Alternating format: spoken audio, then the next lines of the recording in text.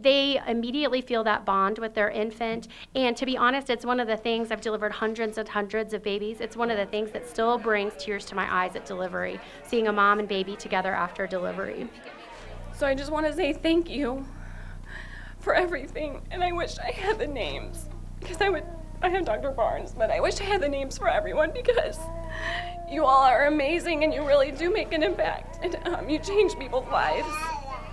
I did not have postpartum depression with Carter, which most people typically do the second time around, and I truly feel that it's because of the experience that I had in this hospital with Carter. 100%, I know that it's because of you guys.